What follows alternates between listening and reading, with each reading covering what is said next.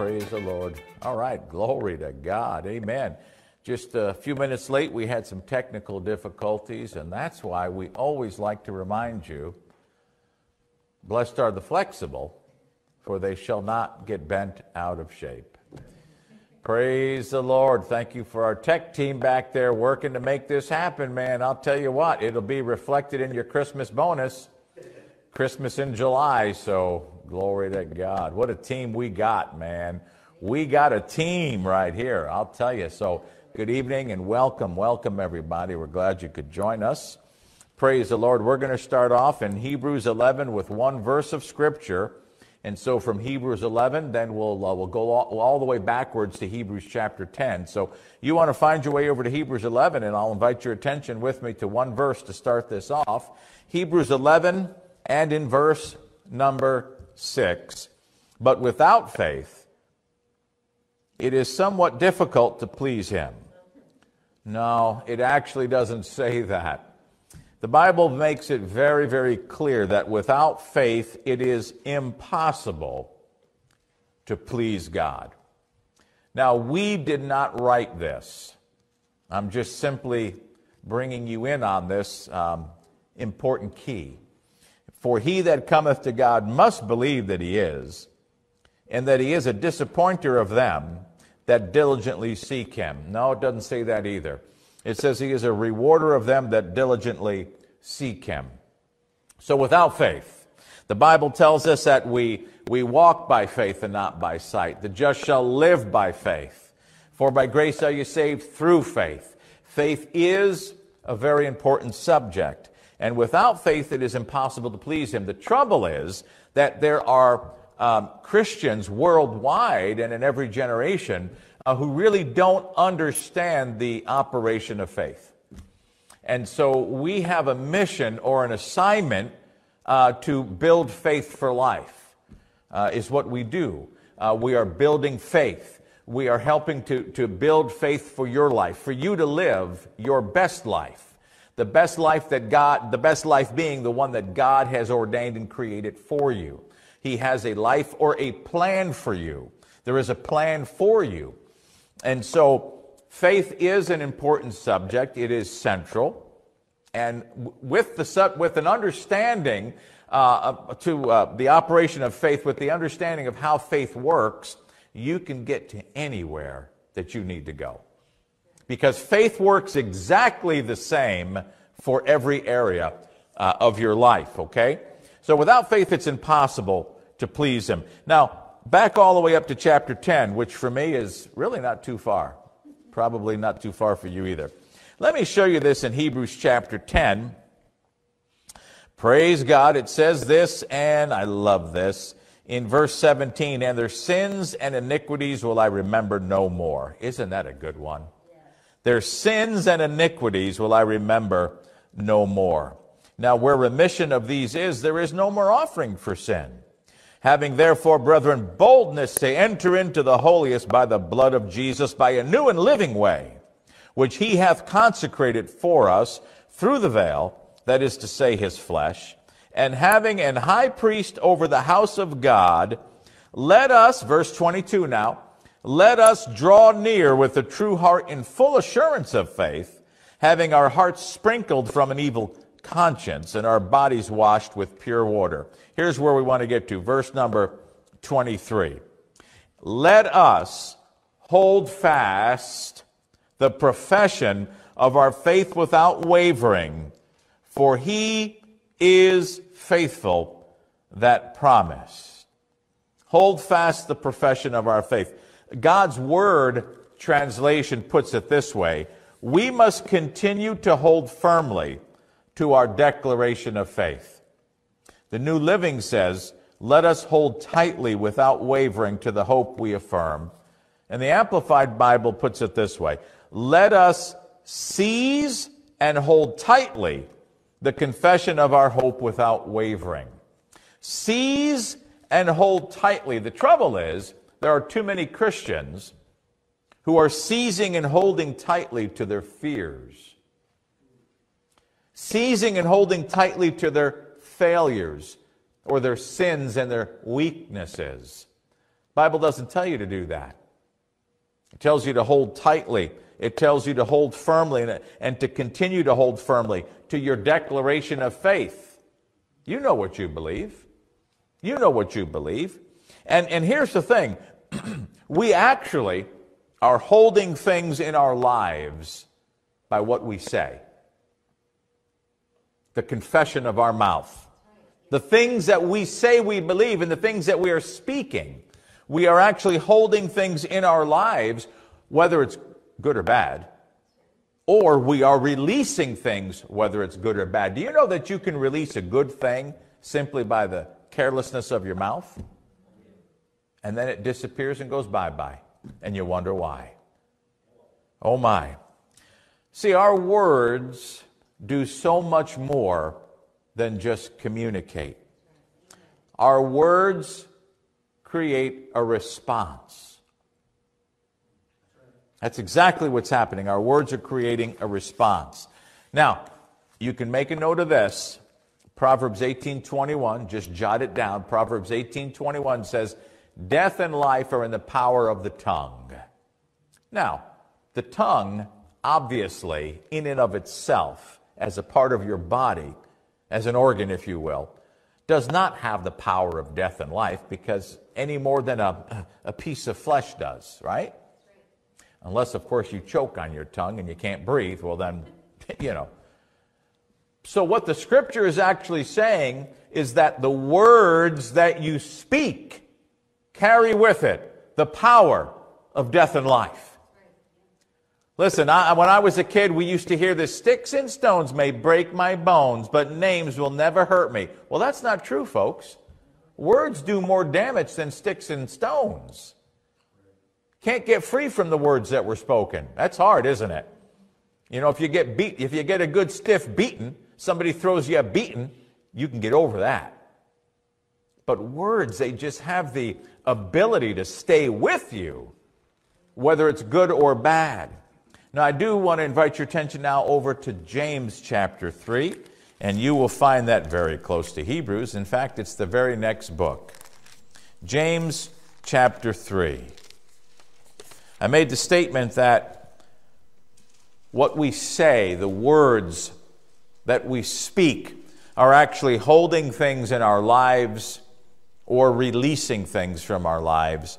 And the words that we speak do more than communicate. They actually create a response. James chapter 3. This is really important, folks. James chapter 3. Let's just start in verse 1. James 3:1. My brethren, be not many masters, knowing that we shall receive the greater condemnation. For in many things we offend all. Now, I can say amen to that, I'll tell you. If any man offend not in word, the same is a perfect man, and able also to bridle the whole body. Bridle the whole body. How? By being a perfect man, by controlling what you say.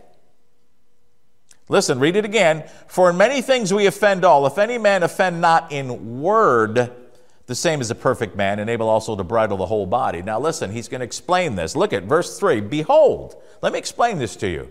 We put bits in the horses' mouths that they may obey us, and we turn about their whole body. How do you control the whole animal? Through a bit in the mouth. Well, what does the bit do? Well, there's something called what?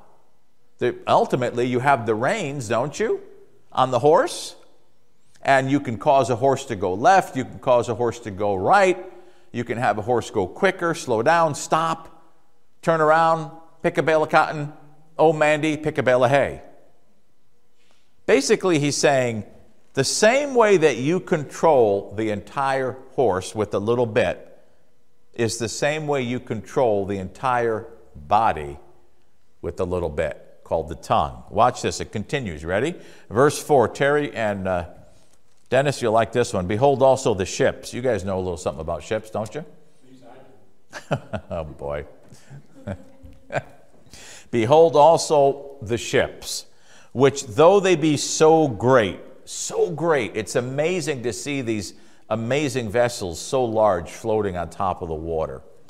They're so great, and they're driven of fierce winds, yet are they turned about with a very small helm, whithersoever the governor listeth. By comparison, what turns about the ship is small in comparison, and you can control the whole vessel. And the King James says helm here. But verse 5, even so the tongue. What are we talking about? We're not talking about horses. We're not talking about ships. We're talking about your life. Even so the tongue is a little member and boasts great things. Behold, how great a matter a little fire kindleth. And the tongue, verse 6, is a fire, a world of iniquity. So is the tongue among our members, that it defileth, watch, the whole body. And it sets on fire the course of nature, and it is set on fire of hell. For every kind of beasts and of birds and of serpents and of things in the sea is tamed and hath been tamed of mankind, but the tongue can no man tame. It is an unruly evil full of deadly poison. Kind of makes you really want to watch your words, doesn't it? Therewith, verse 9, bless we God, even the Father, and therewith curse we men, which are made after the similitude of God. Verse 10 tells you, out of the same mouth proceeds blessing and cursing. My brethren, these things ought not so to be. OMG. No wonder why we are told to hold fast to the confession of what we profess, or what we say, what is our faith, what is important to us, what we believe. Hold fast to that. Keep saying the same thing. Amen. Over and over and over, because the words that I am speaking will either hold things in my life or it will kick things out of my life, good and bad. Amen. And when people hold fast and they hold tightly to their confession of their weakness or their pain, listen, God's not telling you to deny and act like the pain. He's not saying, oh, no, just you're mistaken. You know, there's no such thing as pain right now. Just act like, no. Listen, if you're in pain, you know that you are.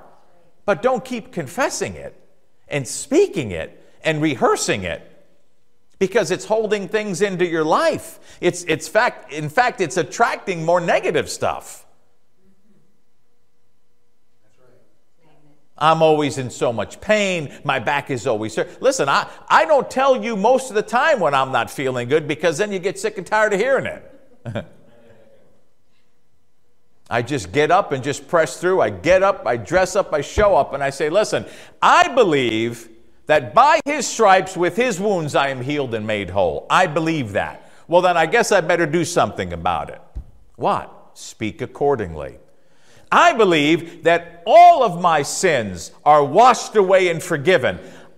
I will not continue to confess my past failures, because as far as I am concerned, the Bible tells me he has removed all of my sin.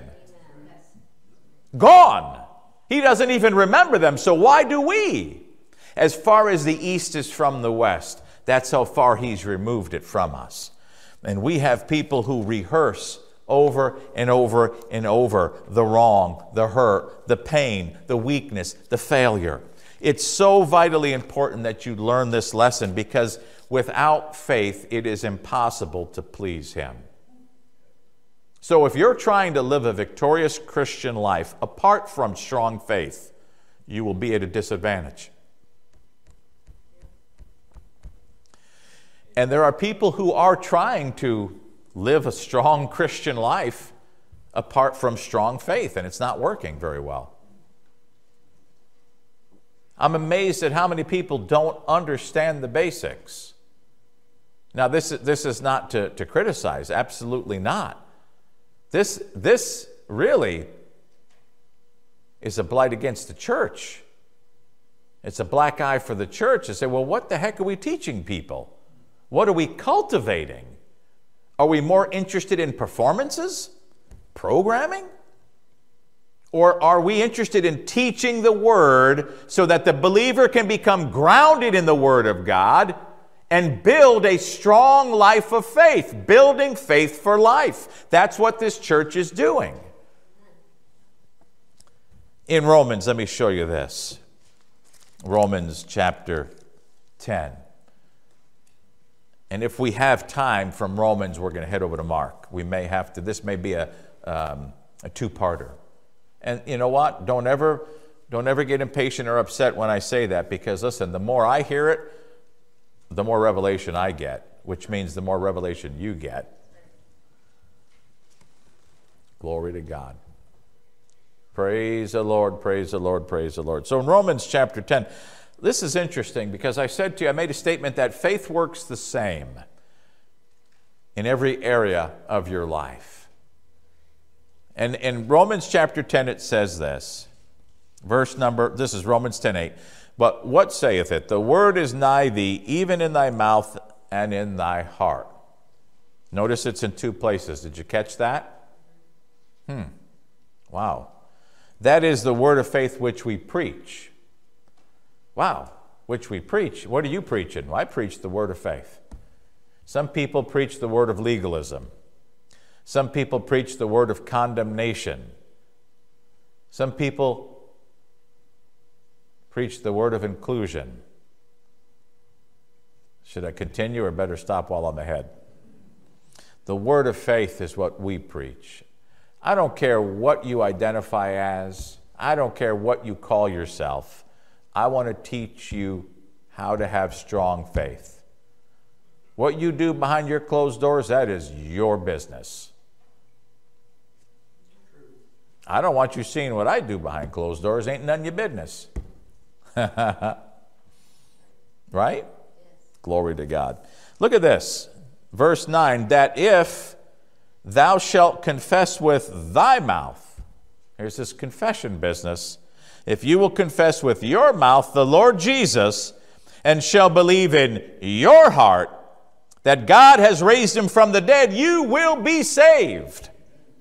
You have to confess with your mouth the Lord Jesus, and you have to believe in your heart that God raised him from the dead, and the Bible says you will be saved. It doesn't say anything about what denominational title you ascribe to.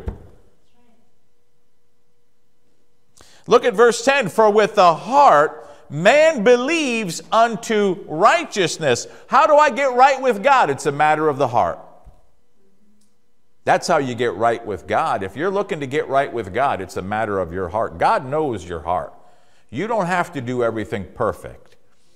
You don't always have to say the right thing. You don't always have to think the right thing. You don't always have to act right. But you know what? If you and God are okay in your heart, and you believe that Jesus is your Lord and Savior. God sent the Lord Jesus to die for you. With the heart man believes unto righteousness. But notice this, with the mouth, watch this now, confession is made unto salvation. Now, I like to say it this way. This is real important that you get this. When I talk about salvation, salvation is an all-inclusive word. There's that word inclusion. See, what happens is the spirit of Antichrist gets into politics, gets into the mix, and it confuses people. And so the issues, what they say are the issues, are not really the issues. You have to be very careful and pay attention. With the heart man believes unto righteousness, with the mouth confession is made unto salvation. Salvation includes prosperity, protection, deliverance. It's an all-inclusive word. Or we could say it this way. All of the ingredients of salvation, all of the ingredients that are in what we call salvation can only be accessed by what you believe and what you speak. If you don't believe that it is God's will to heal you, you ain't never getting healed. Oh boy. And worse yet, you say that you believe it is, but then you confess or you speak that, well, I sure hope he does it, you ain't getting healed.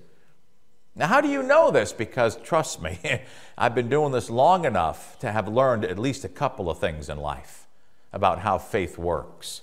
There are too many people that go around and they give lip service or affirmation, mental assent, and they talk a good talk, but their walk is anything but right. If you believe that it is now here's the thing. If you believe that it is the will of God for you to be saved and to have your sins removed and cleansed, well, good. But now you have to do something. It says, believe in your heart, confess with your mouth.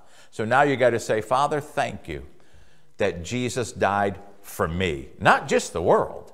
Now this is personal. He died for me. And his blood that was shed at Calvary removes every sin that I ever had, ever did, ever thought of doing, or ever will do. That's mine. And the Bible says to hold fast, to hold tightly, and keep speaking that. Father, thank you that the blood of Jesus is enough. Thank you that the blood of Jesus is enough. Thank you that I am cleansed, I am washed, I am new. Don't confess failure and weakness and fear and misery and question marks. Well, I sure hope God's going to take me into heaven when I die.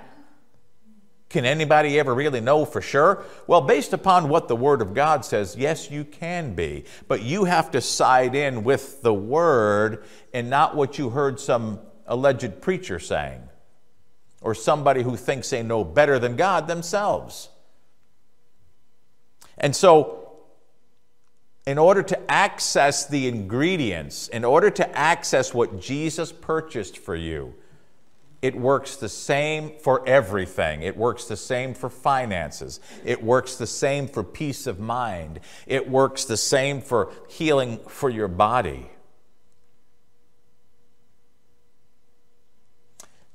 All of us can relate on some level. All of us know what I'm talking about. You know, and what I want to do, we started late. We got just a couple of minutes. I'm just going to be able to maybe introduce this subject in Mark 11. So let me show you this in Mark 11 because I want to connect this for you. This is important because your faith is important.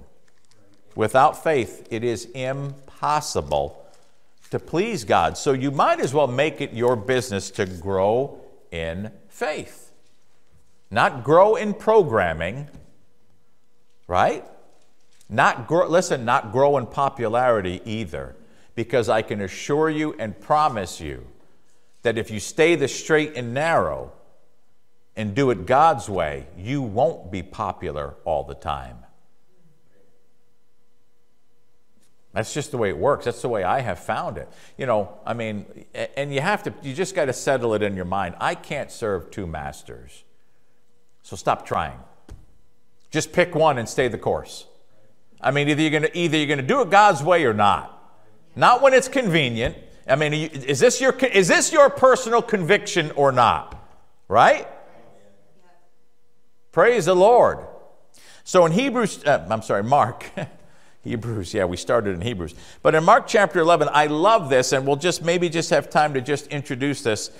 This might get a little tricky, so I'm sure I'm going to have to come back after it. But I love this because in my Bible, in the margin of my Bible, Mark 11:22, King Jimmy says, Jesus answering saith unto them, have faith in God. In the margin of my Bible, it tells me, or the original language, it says, have the faith of God. Wow. Have the faith of God. You mean, if faith is important, and it is, then I can have the faith of God and operate in it? Yes, this is what we've been trying to tell you. And Jesus is about to show you how faith works. Jesus is about to show you how faith works. And if you haven't paid attention up to this point, pay attention now. You ready? Breathe in through the nose, out through the mouth. Here we go. Make an adjustment if you have to. Mark 11:23. For verily, Jesus is saying, pay attention. I'm going to show you how the faith of God works. For verily I say unto you that whosoever, are you a whosoever?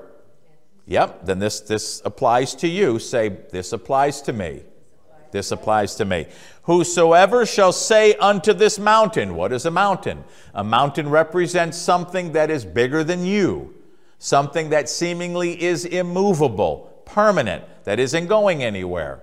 A mountain could be a problem. It could be an illness. It could be anything that's bigger than you are. Whosoever shall say unto this mountain, be thou removed, and be thou cast into the sea, and shall not doubt in his heart, but shall believe that those things which he saith shall come to pass, he shall have whatsoever he saith. Now, I want you to notice what is not mentioned in verse 23. Does anybody want to take a guess what's not mentioned in verse 23? The word prayer.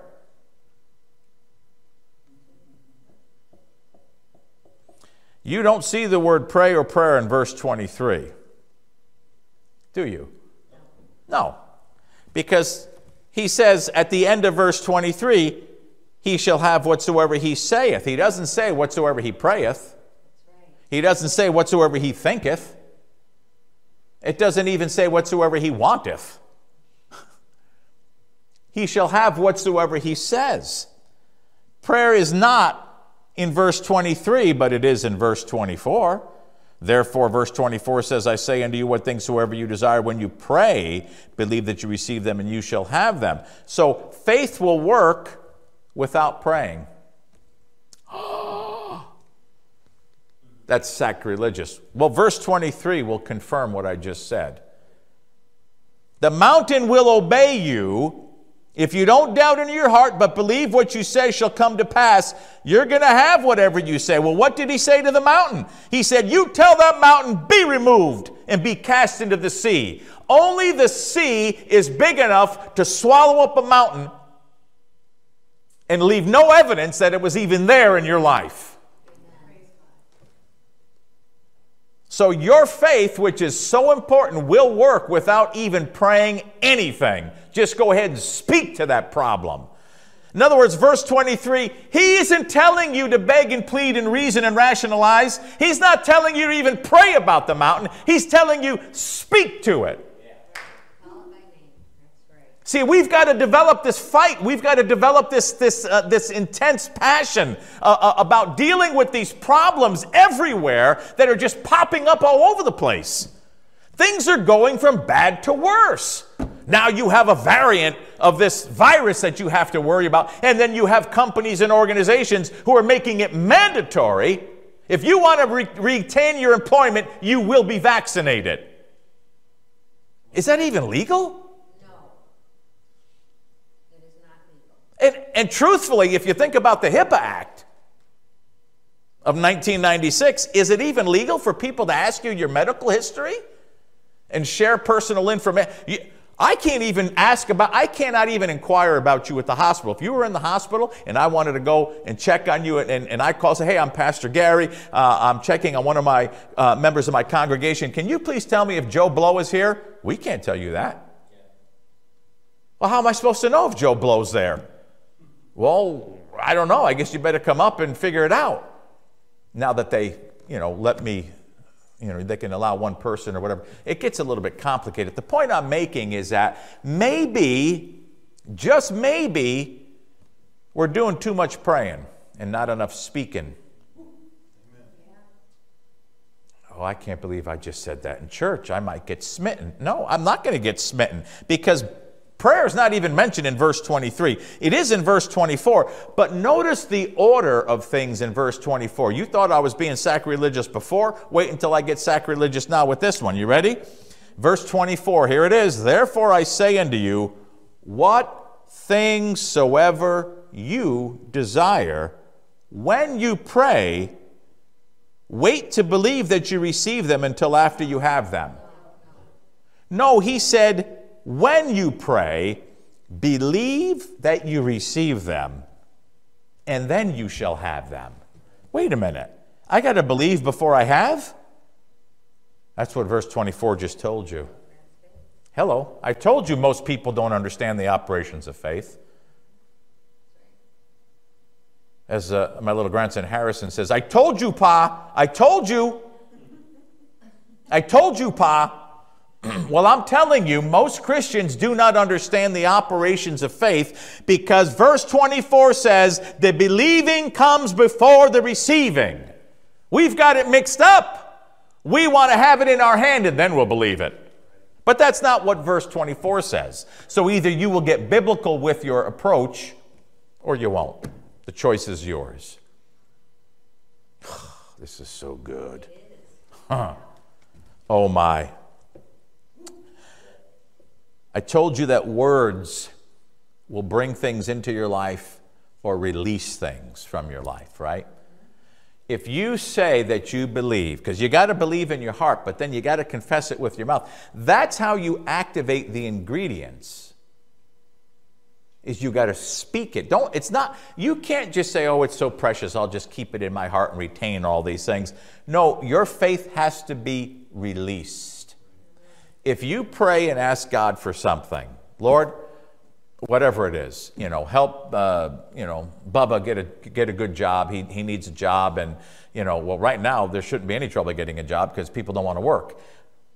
But help Bubba get, and be specific with it. So once you pray for Bubba to get the job of he wants to do this or do that, then your course of action should be, after you say amen, because amen means so be it. Now, your course of action should be, Father, I'm so grateful that Bubba has the job of his dreams, Lord God, that you have moved on his behalf, Lord. Thank you, Father God, that you give him the desires of his heart. Father, I just thank you. And see, what a different attitude now. Now you can just have a celebration. But Bubba doesn't have the job yet. But the Bible says you got to believe first. How would you act if Bubba had the job? I would be happy. Well, start acting that way. How would you be if God took care of that need you were? Start acting that way. Whatever it is. See, there's a whole different twist to this now. Because we're praying and we're begging and we're asking God to intercede and to heal our land, and we're waiting for a miracle. We're waiting for something magical. I don't know what we're waiting for. How about we just start acting like God has already healed our land? God has already responded. How about we start acting like things are coming into line? And let me tell you this. I got to tell you this, though. I don't want to upset the apple cart. So rather than you approach God like a beggar, I got to tell you, let's temper this and balance this, because things are rapidly concluding on planet Earth. You ain't changing that. See, the future for the church is looking so good that you should be excited and happy. But Lord, I want to thank you. While my future's looking so bright, it don't look so good for the world, but I want to thank you, Father, for blessing my country. I want to thank you that the United States of America is blessed and prosperous. I want to thank you for protecting this nation. I want to thank you for watching, whatever it is you have to say and declare. Instead of begging and pleading. Listen, we're going out at the trump. With the shout of the archangel, we're going out of here, man. And they're going to get left behind. The devil's getting this world ready for the revealing of the Son of Perdition. The devil's getting the world ready for the Antichrist. The Holy Spirit's busy getting us ready to get out of here. to go see Jesus. It's really good for us, but really bad for them. But your attitude should be one of celebration and victory, because we are more than a conqueror. So as you pray and you ask God for whatever it is you're asking Him to do, once you say amen, take on a whole different attitude. My Bible says to believe before you receive. Yeah, but that's kind of goofy. Well, take it up with Him. Tell Him His Bible's goofy. Good luck, because you ain't changing the Word. Well, praise the Lord. I think we ought to continue Sunday, so I hope you can join us. Praise God, man. I'm excited now. I'm ready to do some preaching. Woo, hallelujah. Well, let me pray, and you know what? We're going to receive an offering. So this is going to be a prayer for the offering, a prayer for you. And I got to just say this, because I know I got to do a better job with this. I just got to let you know that I really value and appreciate those of you who get behind us financially to help us do what we're doing. And so anybody can give to this ministry. Anybody, anywhere can give to this ministry. And it's important that you know that we appreciate that we value what you do, because we couldn't do it without you. And it's okay for me to say, listen, if you want to get involved and help us do what we do, please consider giving. Amen. How do they do that? Does anybody know how somebody can give to this ministry if they're not sitting there like you are? Well, they can go to the website, right? They can give through what medium, what method? I mean, because I'm not, what is it? Write a check and put it in the mail. Send it by carrier pigeon. PayPal. Yeah, amen. So I'm trying to do what I was trying to say. I'm trying to do a better job of understanding the methods and the ways that people can help support, because technology has made it possible for people to give from anywhere. It's awesome. What a great thing, right? Technology is for the church. But your pastor has to get up on this technology and stop being a dinosaur stuck in the dark ages. So my kids have been warning me for a long time, you know. So glory to God. So let me pray for you, pray for the offering, pray for the church, and then we'll receive the offering, and we'll let our virtual congregation, is that right? Virtual congregation go? Are they virtual? Yeah, they're virtual, but they're real. But they're, praise God. Father, I want to thank you that you supply every need, Lord. I thank you that you promised us, as we sow, we reap. If we give, we receive.